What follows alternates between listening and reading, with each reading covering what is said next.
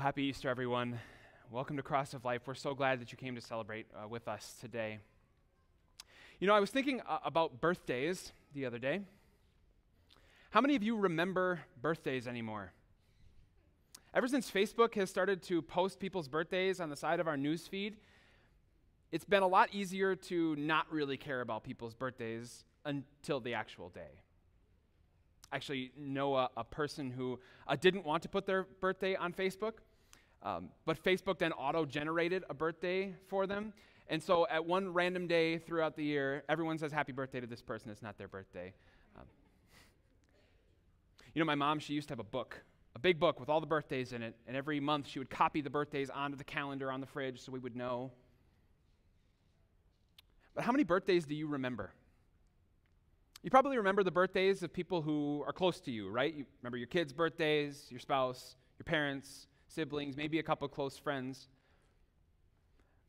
But that's probably it. For those birthdays, you'll pull out all the stops, right?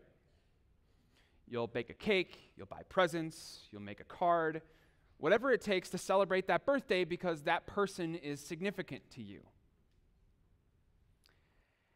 And I think the same thing is true about Sundays. If you're not a Christian, Sunday is like any other day. Maybe it's a little different in that you don't have to go to work, so you get to sleep in a little bit more, but otherwise it's a pretty normal day. But for some reason, hundreds of millions of people every Sunday get up, put their clothes on, drive or walk to some location where they volunteer, sing songs, give their money, and listen to some guy monologue for half an hour. Why would they do that? What's so great about Sundays? Well, I think if you don't understand why Sundays are so important, it might be similar to the reason why you don't remember everyone's birthday. Because there are some people in your life who are more significant than others, right? And so you remember the day they were born because that day is significant. What I hope to show you is why Sunday is so significant, by introducing you to a person who makes the day significant. At Cross of Life, we're starting a new sermon series today that's going to go for the next 5 weeks called Visit. We're going to explore what Sunday means to Christianity. We're going to talk about why Christians gather on Sundays, what they do on Sundays, why they do those things, what the benefits are for them. So we hope you can come to the whole series, but today we're just going to focus on why Christians worship on Sunday. Because they didn't always. They used to worship on Saturday. In fact, for thousands of years, they worshiped on Saturday. Maybe you know this word, the word Sabbath. The Christians, before about 2,000 years ago, worshiped every Sabbath, every Saturday. And they did this because God, when he created the world in 6 days, and on the seventh day, he rested. So you have 6 days, starting with the first day of the week, Sunday, Monday, Tuesday, Wednesday, Thursday, Friday, Saturday, the seventh day of the week. And so mimicking their God, Christians worshiped on Saturday. They took time off from work to just spend the day worshiping. That is until something really crazy happened. The Christians started worshiping on Sunday. And you can imagine the scandal, right? Like thousands of years of tradition gone in a matter of seconds. Why would they do that? Well, in order to understand why the Christians started worshiping on Sunday, after thousands of years of worshiping on Saturday, we have to go back about 4,000 years to the story of a man named Job. Job had everything. He had it going for him in every category. In fact, many people called him the greatest man in the Eastern world at that time. He had hundreds of cattle. He had a huge house which fit his 10 children, which sounds like a financial burden in our day and age, but Job was so rich that he could provide parties for his 10 children in that house weekly. Job had everything. Until that one fateful day when the servants came running up and they told him, all of your cattle have either been stolen by raiders or killed. And while we were running to tell you that, we found out that your house collapsed with all 10 of your children in it, and they're all dead. In a moment, it was all gone. But it got worse for Job. A couple days later, his body burst out in terrible sores, and his wife left him. And so there was Job, the greatest man in the Eastern world, penniless, sick, and alone. I don't know what you're going through right now, but I know you're going through something.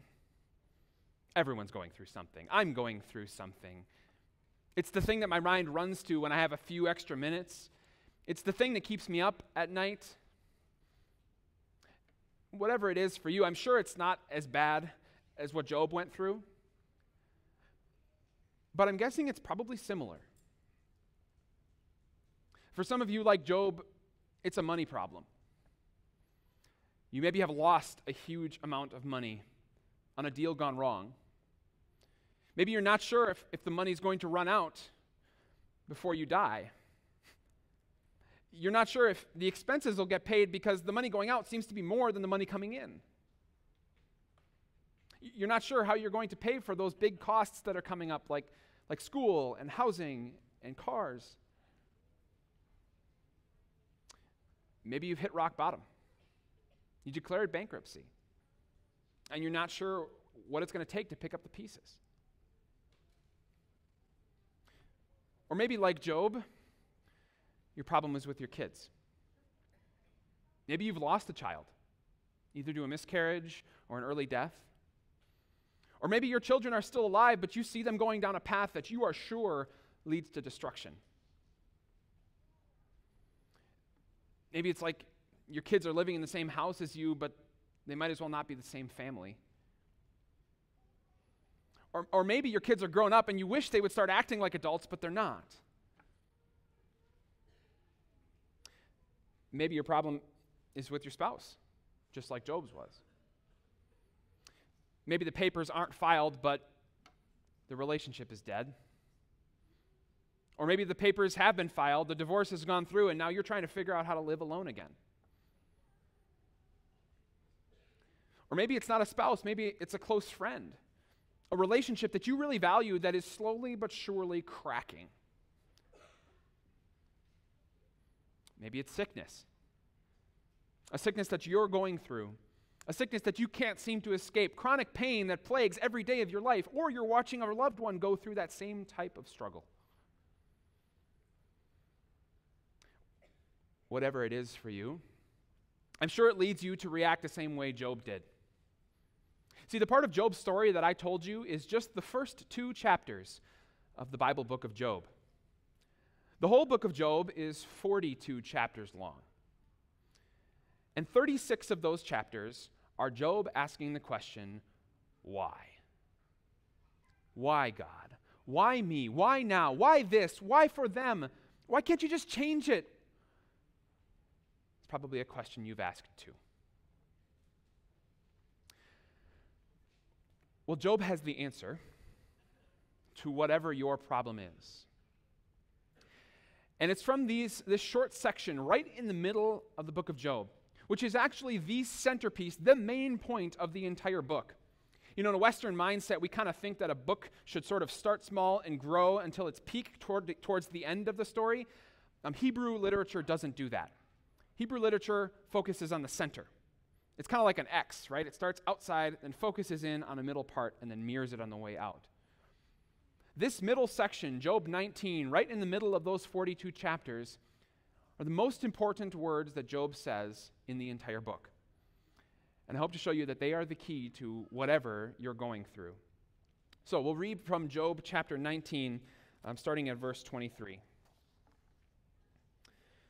Job says, "Oh, that my words were recorded, that they were written on a scroll, that they were inscribed with an iron tool on lead or engraved in rock forever. I know that my Redeemer lives, and that in the end he will stand on the earth. After my skin has been destroyed, yet in my flesh I will see God. I myself will see him with my own eyes, I and not another. How my heart yearns within me. This is God's word. So Job's answer to the question of why is a short little phrase that you just sang a whole song about. I know that my Redeemer lives. And I hope to break that phrase into 3 parts for you and teach you 3 different things about the Christian faith and about why Christians worship on Sunday. We're going to break those 3 thoughts this way.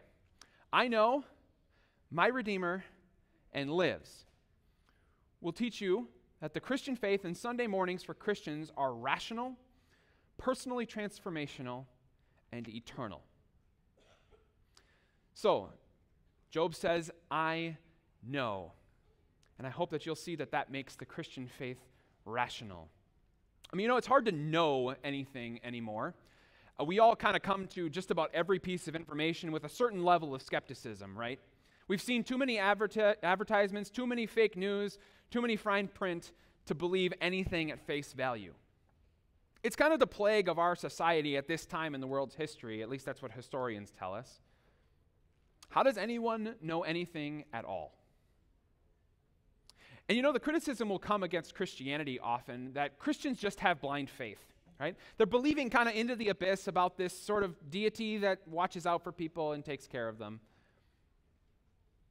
But that claim is, first of all, not true, and second of all, not fair. First of all, that claim is not true because Christianity is actually based on facts. Now, I don't have time to expose all of the facts that Christianity has in its favor. I did that actually for an hour last week in Bible study. But there are a lot of historical facts about what happened outside Jerusalem about 2,000 years ago that you can track down that aren't in the Bible. I encourage you to actually go after the evidence and try to find it. Christianity isn't just a philosophy that we're all kind of agreeing with and hoping makes our life better. No, it's a historical event that we actually know happened. But secondly, a claim that Christianity is based on blind faith is, well, not really fair either. Because if you hear the rhetoric of most people when they talk about what they believe, most of what we believe tends to be based on blind faith to some extent or another. I mean, you hear this, right, when people talk.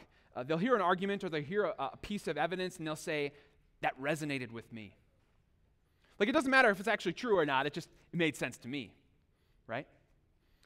That's why people will say, in my experience, in my opinion, right? Because we have made ourselves the ultimate source of truth.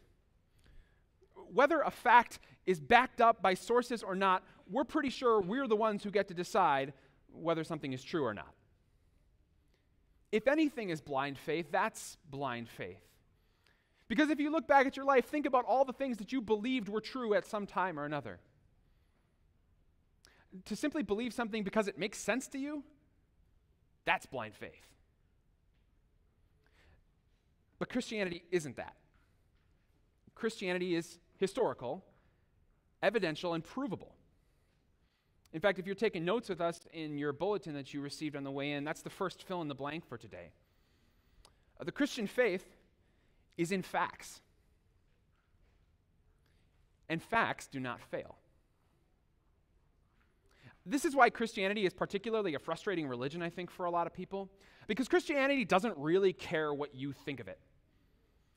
It doesn't really care how you feel about its teachings. Because it's not based on a philosophy that's ever-changing, an ideology that fits with the culture. No, it's based on facts. This is what happened. This is what it means. And I wish I could give you all the evidence, but they don't let me preach for more than 35 minutes or so here. But I want to give you one piece of evidence that I think is particularly compelling from Job's story. See, Job says he knows that his Redeemer lives. Not he hopes, not my Redeemer might live. No, I know that my Redeemer lives. And if Christianity is just a philosophy that sort of makes people feel better about their lives sometimes, well, then Job should certainly not believe in it, because it is not working for him. His life is at rock bottom. And if Christianity is here to make you feel a little better about yourself, fix your finances, fix your health, goodness sakes, it's not working for him. And yet he believes it. He knows it. And that rock-solid foundation of actual facts is what's getting him through this absolutely terrible experience in his life. Look, if what gets you through the toughest portions of your life is an attitude of pull yourself up by your bootstraps, try to put on a positive face, that's only going to last so long. But if your foundation for getting through the toughest things of your life is based on facts, then it doesn't matter if you don't sleep well or get up on the wrong side of the bed, or if everyone hates you or if it's all your fault, because it's based on facts. So for Christians, Sunday morning is completely rational. You know, these Christians that gather here, the regular attenders of Cross of Life, they don't come here because they always feel good about it. Sometimes they wake up and they feel awful. Sometimes they show up and people are here that they're not exactly excited to see. Sometimes they spend their time here and the whole experience doesn't really make them leave refreshed. But they don't come because it makes them feel good. They come because it's true. And whether they feel like it or not, Christianity and Jesus' resurrection don't care. So Christianity, the Christian faith, and Sunday mornings for Christians are deeply rational. But they're also personally transformational. You heard Job say it, right? He says, "My Redeemer." You know, the narrative of our culture right now when it comes to forming who you are as a person is basically assert whatever you want to be and then go chase it, right? Name it and claim it. Be whoever you want to be. Don't let anybody stop you. Dream big, you know, this sort of idea, right? Except for that doesn't really work. Because every one of us needs someone else to validate our opinion of ourselves. This is why you have things like safe spaces, or why everyone's looking for community. Every one of us is looking for somebody else to say, yep, you're valuable. I like the way you are. I want you around. In fact, it's nearly impossible for someone to assert something to be true about themselves and keep it up if no one acknowledges that it's true. Like, just to give you a totally dumb example, if you're going to dye your hair a certain color, you ask somebody else what they'll think of it before you do it, right? Or you make sure that you look up other people who are popular or well-liked who have done the same thing with their hair first. Because you need validation. But actually, you need a little more than validation. You need validation from somebody who is valuable. See, it's not enough for just the bottom of the barrel sort of folks to acknowledge you. No, you need somebody who is valuable to validate you. Let's say again that you dye your hair a certain color, and a homeless man in the street says, I like your purple hair. That's nice of him, but it's not that valuable. Because most people don't make a habit of having conversations with the homeless folks on the street. And so who's going to know that that guy thinks your purple hair is cool? But what if somebody valuable thinks it's cool? What if an athlete or a musician or a celebrity of some sort sees your purple hair and is like, that is awesome. Here, let's take a selfie together. I'll post it on my Instagram. Well, suddenly, you're far more validated because that person is valuable, right? That's the concept of the Redeemer that Job is talking about. The person who sees him as valuable. You think about how you redeem coupons, right? What are coupons? They're pieces of paper that you think are valuable, so you redeem them, right? Job's Redeemer sees him as valuable. Now, who is this Redeemer? Well, you know, it's Jesus Christ of Nazareth, the man who was also God, who came back to life for Job. God happens to be the most valuable person in the entire world. His validation of you is more valuable than anyone else's validation of you. If God thinks you're valuable, it does not matter what anyone else thinks of you. The God of all worlds looks at you and says, you're worth my time, you're worth my life. Wow, that changes everything. And the truth is that Jesus Christ of Nazareth is not just Job's Redeemer. He's your Redeemer. He's the one who sees you as valuable, valuable enough to put his own life on the line and die on a cross so that you could live. To come back to life, to prove that he was God so that you could know that his sacrifice was good enough for you. And the Bible says in numerous places that Jesus' death was for the sins of the whole world. Are you part of the whole world? Then Jesus' death was for you. That the most valuable person in the whole universe has validated you. That's why Christians come to church on Sunday. Because out there in the world, there's not a lot of validation. Sure, your spouse might validate you sometimes, your boss might, your coworkers, your kids, but they aren't perfect at it. They don't give you everything you're seeking for. Sometimes they're inconsistent or actually work against that validation, right? And so Christians come here for the personally transformational message that God Almighty values them. That's a message they're hearing nowhere else in the world, but they're hearing it here on Sundays. And you can too. If you're not a regular attender of our congregation here at Cross of Life, we would love for you to come back again next Sunday. And hear again that God validates you. That God, the most valuable person, sees you as valuable. If you're taking notes with us in your bulletins, that's the second fill in the blank. The Christian faith is for you. Finally, Christianity is not just rational, not just personally transformational, but it is eternal. This is the heart, core, and center of the Christian message. That because Jesus is alive, Christians will continue to live. That Jesus was crucified on a cross outside of Jerusalem, and his resurrection guarantees that we will resurrect also. That's why we titled the sermon today, Sunday is for Resurrections. Because yes, on the first Easter, Jesus resurrected from the dead.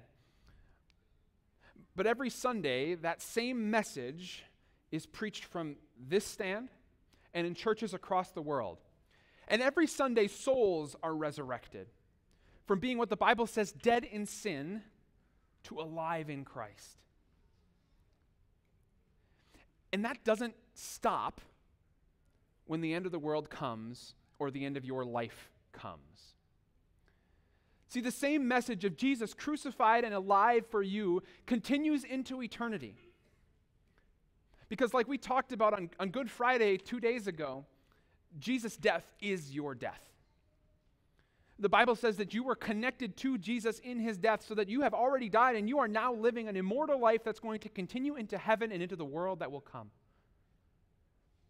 The Bible says very clearly that at the end of this world, God is going to destroy this earth and build a brand new one for us, where we are going to live with our real bodies. I mean, you heard Job say it, right? In my own flesh, I'm going to see God. My eyes will see him, and no one else's eyes. And you're going to live there forever with people and culture and experiences and food and everything that's awesome about this life, but it's perfect. There's nothing that slows you down. There's nothing that leaves you in pain. There's nothing that breaks your heart, because that's what God wanted for you. And that's why he was willing to die. The Christian faith is absolutely eternal. You know, it's kind of like that feeling you have when you look back on your life and you have those really great memories that you'll never experience again. Some of you know this. Before I was a pastor, I was a professional musician. I toured for 3 years with a worship band, going around playing at churches. And I did that with two of my best friends, one of whom is a pastor now in Miami, Florida, and the other one is a pastor in Madison, Wisconsin. We did that for 3 years, and it was 3 of the best years of our life. We still get together via Google Hangouts, and we talk about the fun times and tell the old stories and reminisce. And maybe you've done something similar with your friends. But we'll never get it back. I don't know if you've noticed, but Madison, Miami, and Mississauga are not exactly close. And even though a pastor's schedule is relatively flexible during the week, he has like a really important appointment that he needs to be at every Sunday morning. So it's never going to happen again for us. And it breaks my heart because I love those guys and I loved doing that thing. Maybe you have a memory like that. You look back, like when you were younger, or when the kids were younger, or when you were with your friends all the time, or when you had that possession or had that job or were living in that place. Those moments were so good, you wish you could soak them up more. But you can't because it's over. Heaven is the restoration of that feeling. It's bringing back all the things that we have lost, all the good that we threw away by our sin. That's why Christians gather on Sunday morning. Because for just a short hour, they get to feel that again. They get to feel the presence of God, to hear His word, to be with people that they wouldn't have run into if it had not been for church, but they are looking forward to spending a perfect eternity with. The Christian faith is absolutely eternal. And if you're taking notes, that's the third fill in the blank. The Christian faith is forever.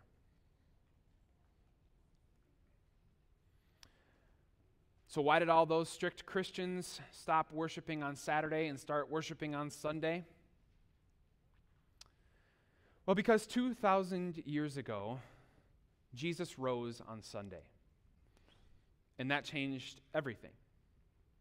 He was the Redeemer that Job was waiting for and that we've always needed. And because Jesus was alive on that day, Christians have been coming back Sunday after Sunday to hear that same rational, personally transformational, and eternal message that Jesus still lives.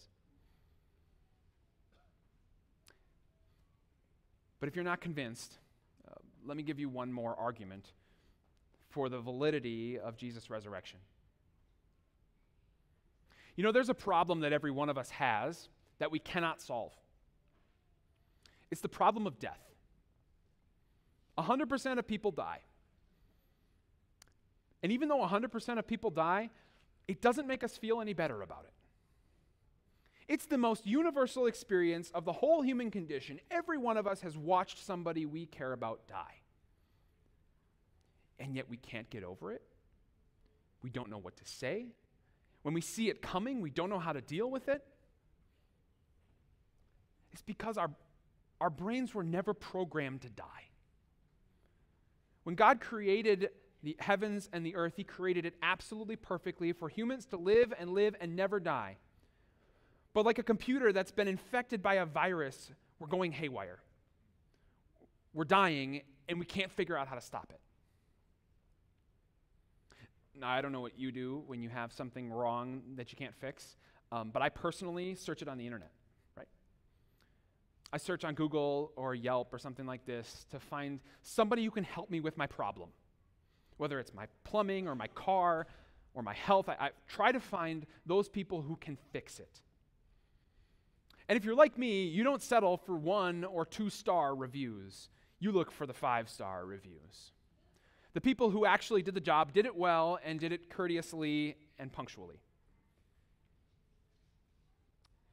If the problem is death, then the only person who has a 5-star review is Jesus. Because everyone else has died and stayed dead. Every world religion leader, every good person, every bad person, they've all died, but Jesus is still alive. And so if you're going to trust fixing the problem of your death to anyone, trust it to the one who has a 5-star review, who actually did it himself. That's the final point today. The Christian faith has a 5-star review. I pray that by the words that you heard today, your soul was resurrected. Maybe for the first time, maybe for the 1,000th time. But I hope that leads you to come back next Sunday and hear it again. Hear that rational, personally transformational, eternal message that the only one who's ever beaten death beat it for you and gave you the credit. Christ is risen. He is risen indeed. Amen.